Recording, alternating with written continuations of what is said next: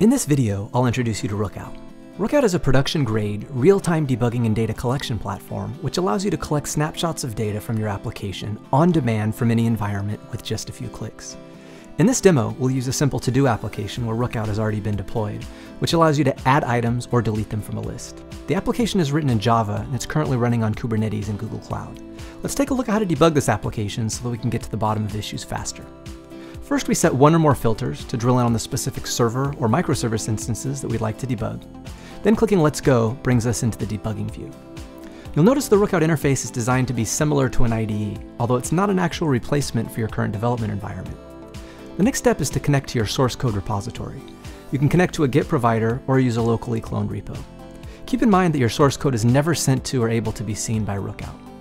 Now let's say we want to collect data from the part of your code that's responsible for adding to-do tasks, the add to-do function.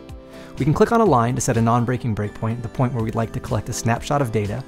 The breakpoint allows you to collect data about the state of your application without ever stopping it or affecting its performance. Now when we switch back to our application and add a to-do task, the data will be collected and appear immediately in our message view. Clicking on the message, we can see all of the local variables and their values, the server and process information, the entire stack leading to line 45 where we set our breakpoint, as well as the ability to debug code up the stack, including third-party components, and even automatically gather tracing information from the running application. Each breakpoint has additional advanced configuration that you can edit in order to configure things like conditions and time to live.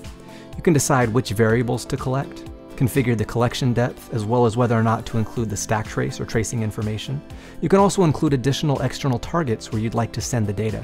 One of Rookout's main use cases is logging and alerting. Let's assume we want to send the data to another destination such as Slack.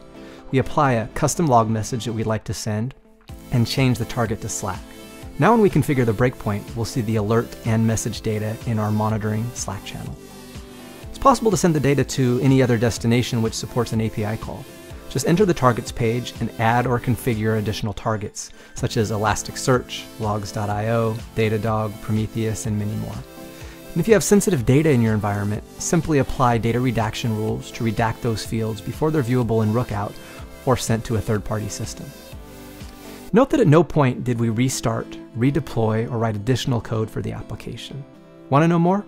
Check out our docs or chat with us at rookout.com.